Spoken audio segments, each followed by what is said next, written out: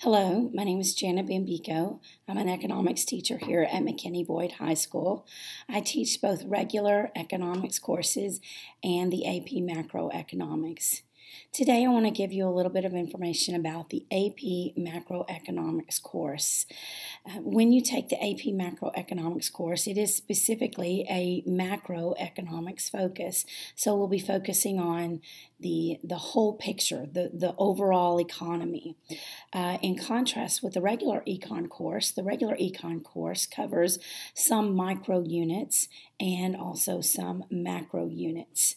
The regular course is going to be pretty much just an introductory course to get you ready to have a good foundation for moving into a college level course.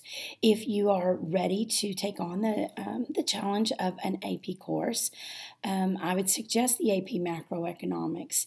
As I said, it's going to be a different focus. We will focus just primarily on the overall economy. We will be looking at things such as GDP, inflation rates.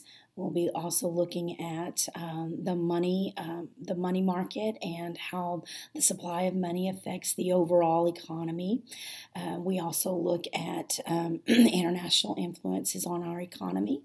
We'll look at the balance of trade payments, and also we will see the effects of foreign exchange on the values of currency. So it is very much a different focus than the regular class.